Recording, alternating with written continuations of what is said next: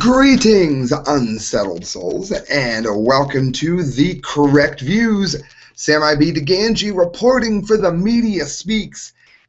It's today, the much revered, the highly coveted, and super waited for Dunce Cap of the Month Award. Guys, there's so many idiots I have for runners-up that this show might go on for a minute. But stay with me, because you would not believe that so many people could be this stupid. And most of them are our leaders and authority figures. Infowars.com, high school blocks access to conservative pro-gun but not liberal websites. This struck me as interesting because what if the child is supposed to do a report on the Second Amendment, but they can't get any Second Amendment information off of the internet? A Connecticut high school student discovered that his school's website filters block access to conservative, libertarian, and pro-gun websites but will not allow students to view sites that support gun control, abortion, or the Democratic Party. So they're allowed to view those, They're allowed to see anything about abortions or gun control and anything with the Democratic Party, but nothing, I guess, even from the conservative parties, if for any reason they mention that we do have a God-given, inalienable right to protect ourselves. Nunawag High School sonic wall internet filters restrict access to websites for the National Association for Gun Rights, the Connecticut GOP, so the entire Republican Party in Connecticut, Red State, and even Town Hall. On the other hand, students are free to access the homepages of Moms Demand Action, Planned Parenthood, the Connecticut Democratic Party, and the official site of Hillary Clinton. I used my study hall to research gun control facts and statistics. That is when I noticed that most of the pro-Second Amendment websites are blocked, while the sites that were in favor of gun control generally were not. So, again, not only are they trying to silence us, who are correct on this, but also they are making it impossible now for students to even do research. And let's face it, the bigger story here is that they're trying to raise an entire generation that doesn't get that this is our God-given, inalienable rights. So that's Nunawag High Schools. I have to move on with these friends because there's so many to get to this month. PrisonPlanet.com, Kit Daniels, Texan told to remove the American flag because it's a threat to Muslims. I would like to take their Sharia law and blow my nose on it. Is that a threat to Muslims? A Texan was told by his apartment manager that he must remove his flag hanging on his patio because it is a threat to the Muslim community. Anybody care? And crickets, no, absolutely nobody cares whatsoever, nor do I. Even more, the manager of the lodge on El Dorado in Webster, Texas, released a press release to reporters stating that while management admires our residents' patriotism, they must maintain the aesthetics of our apartment community and provide for the safety of all residents. So, of course, the American flag is also ugly, according to them. Where? The lodge on El Dorado in Webster, Texas. I give you this information so you can call them and let them know how stupid you think they are, by the way. I don't just do this for the hell of it. Somehow, Deutschland is a threat to his neighbors, particularly Muslims, for proudly displaying an American flag on his patio.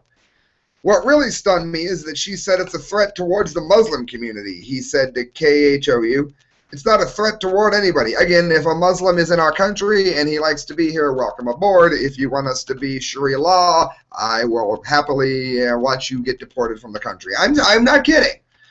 I'm not living under Sharia law. It's not happening. What really stunned me, or I read that, he also added that he is not taking the flag down without a fight. I'm going to leave my flag there as an American until she shows me proof that I don't have the right to leave my flag there. I have friends that died for this country. And there's been other instances where this has happened, so look it up. So many dumb D's. This is from Mail Online. After Hillary claims the Clintons aren't rich, Chelsea, who's married to a hedge funder, lives in an $11 million home and is paid $600,000 for doing nothing, says I tried to care about money, but I couldn't.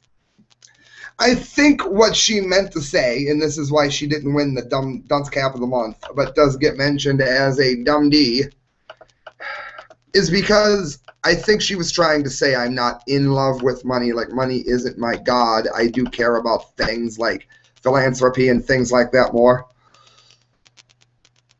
I hope that's what she meant. In any event, it was poorly worded and definitely good for the Dundee of the day. Chelsea Clinton lives a charmed life, but not the Dunce Cap of the Month. But don't be fooled. Secretly, she's not attached to the oodles of money she and her hedge fund manager husband make each year. The former first daughter said in an interview published over the weekend, "Philanthropy is her true passion," Clinton said, and that's why she permanently left Wall Street to join the Clinton Foundation, which she runs with her parents, former first couple Bill and Hillary. I was curious if I could care about money on some fundamental level, and I couldn't, Clinton told the Telegraph. That wasn't the metric of success that I wanted in my life. So she's trying to say that the amount of money you make, it doesn't define who you are, and that she has money and doesn't love it. I'm saying this because I've read other articles. She wasn't saying that she's doesn't care about money, but I included her in the show because, let's face it, it was a stupid thing to say. I don't dislike her, by the way, as much as I like Hillary and Bill, but I'm sure in time I could grow to dislike her just as much. Does that mean I want her to be president? No, no, and no.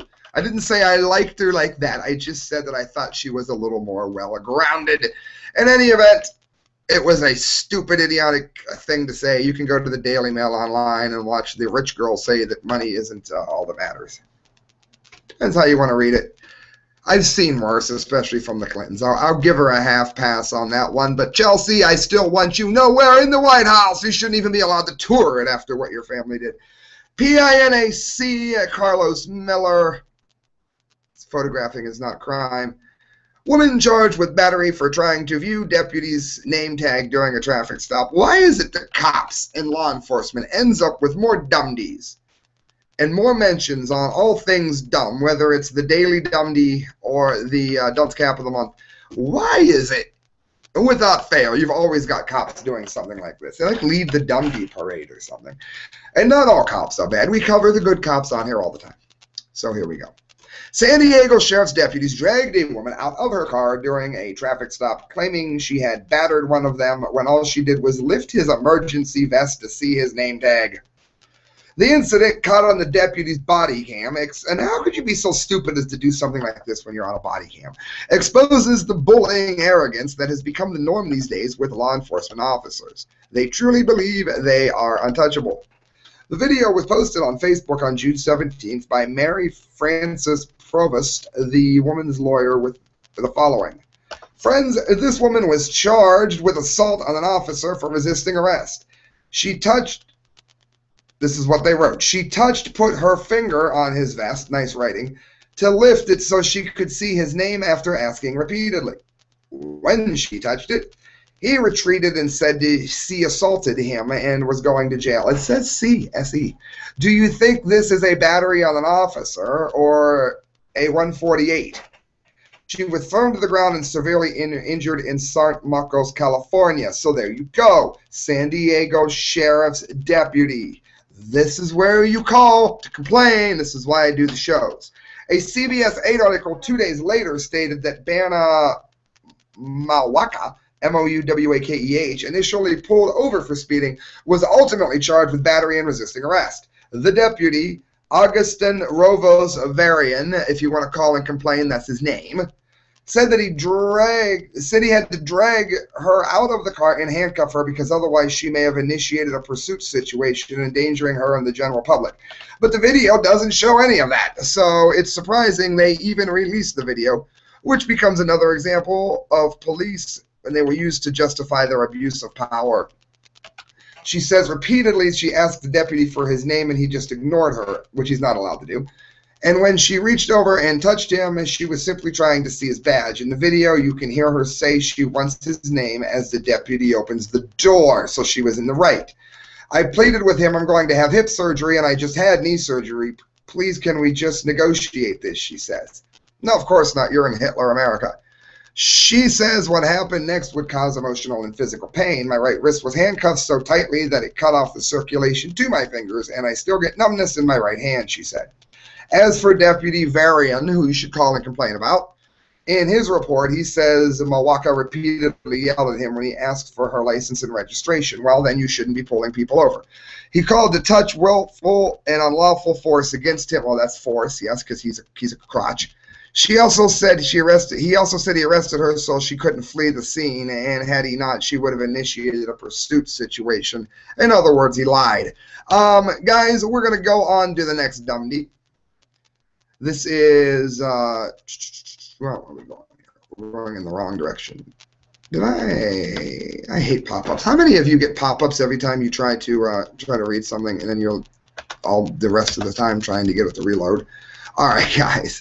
PrisonPlanet.com, Paul Joseph Watson, 73-year-old veteran threatened with foreclosure for displaying American flag. You may not want to go to Prison Planet for this because they've got this stupid video that plays as soon as you log in, and you guys all know that I call anybody out on that, even Prison Planet. That's annoying. Don't put that on your page.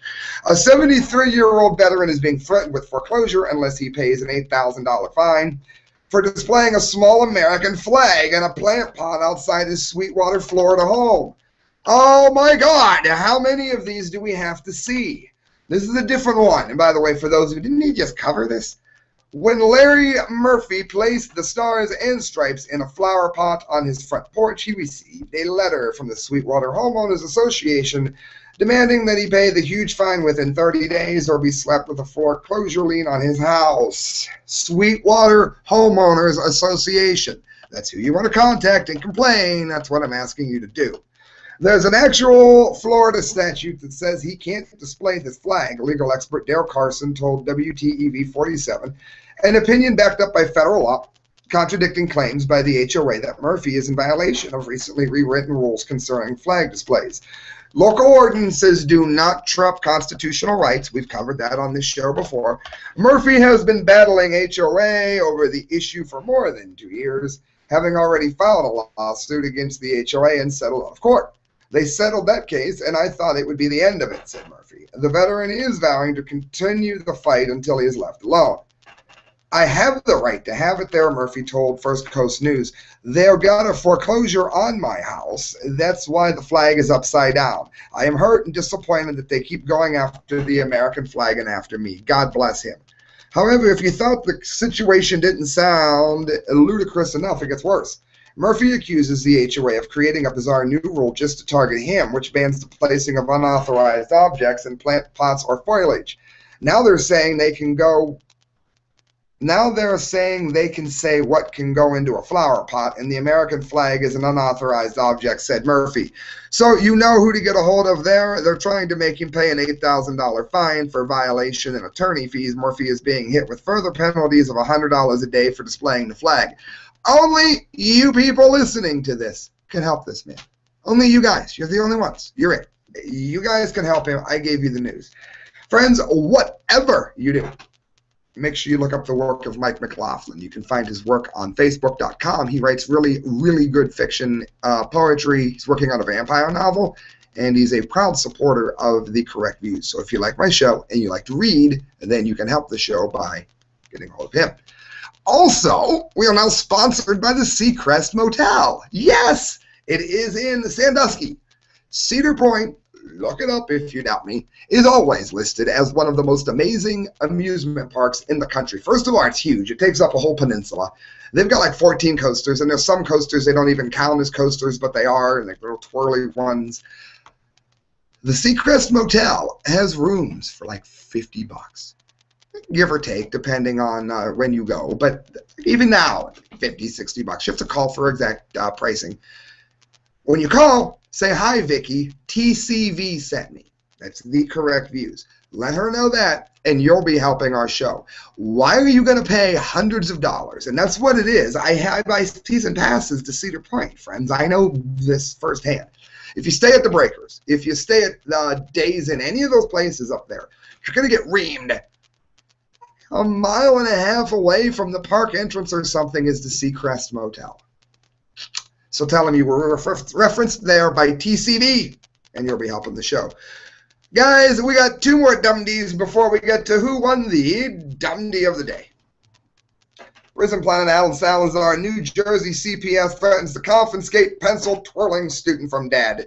We've already covered last year the dunce cap of the month, and then, of course, the dunce cap of the year ended up going to CPS for taking a child away from pot smokers who weren't harming anybody, putting them in a house of previous drug dealers who killed the child.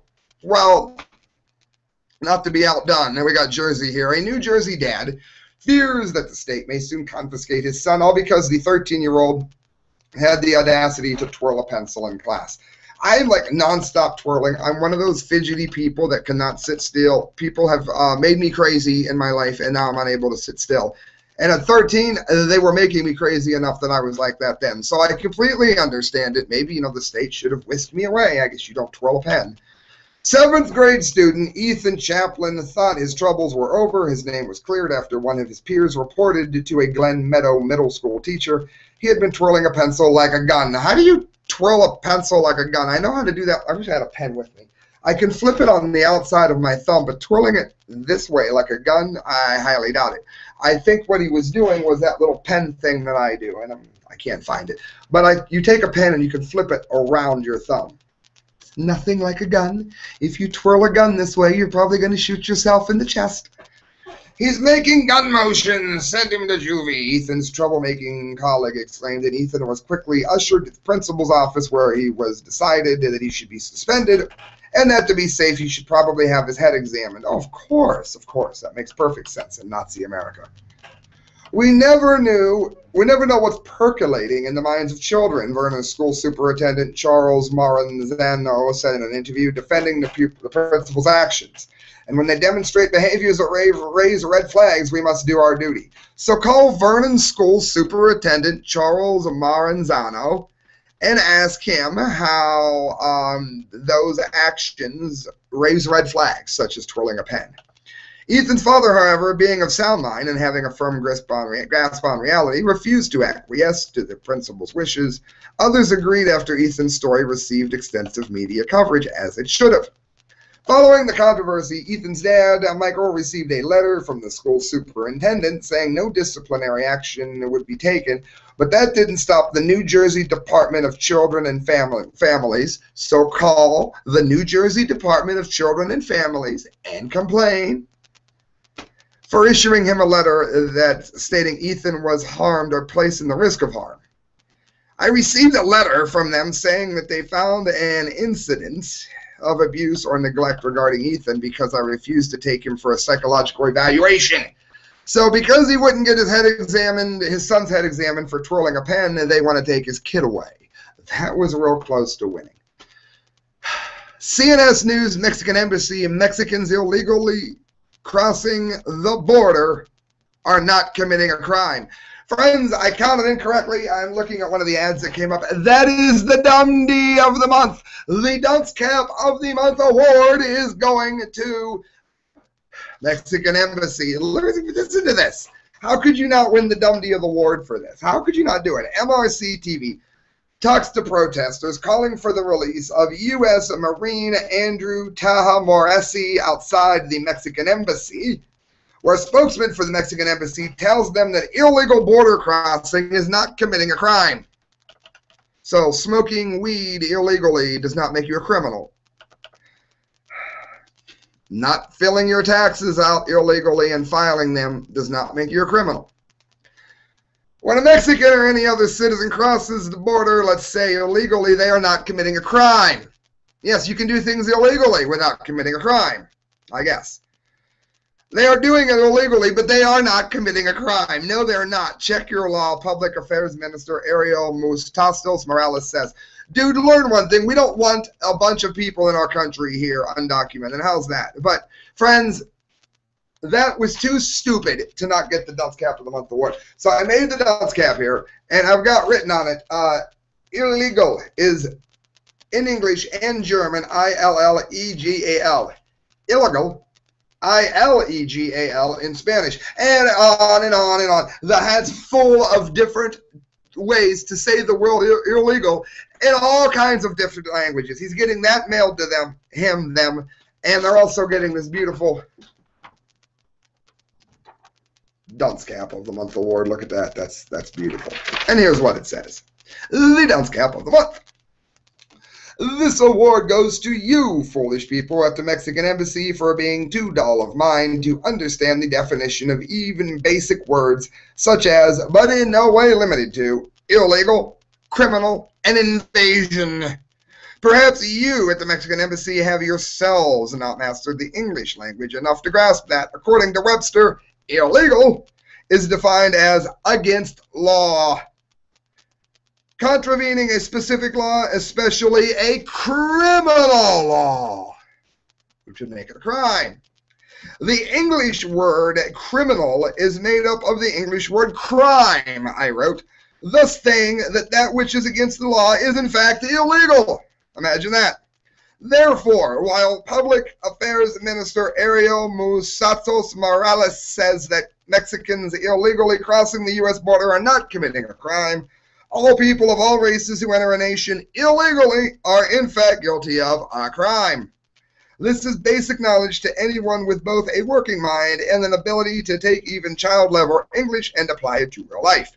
Since you at the Mexican Embassy seem not at all able to do either, you win the Dunce Cap of the Month award for July 2014. Please do try to learn the language, I wrote. Friends, and there you go.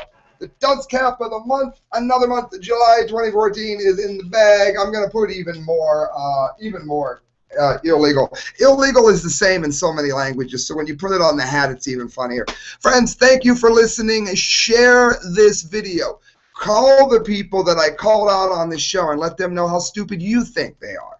And make sure you go to themediaspeaks.com. Look up the work of Kyle, Court, D. Lake, and myself. You can donate to the show at thecorrectviews@hotmail.com. Every penny you give me goes to a better show. And you can look up my works, Risen, The Lucky Leprechaun, and the novel Sleep Unknowing at Amazon.com. Good night, friends. Thank you for watching the Dunce Cap of the Month award. And above all else, God bless.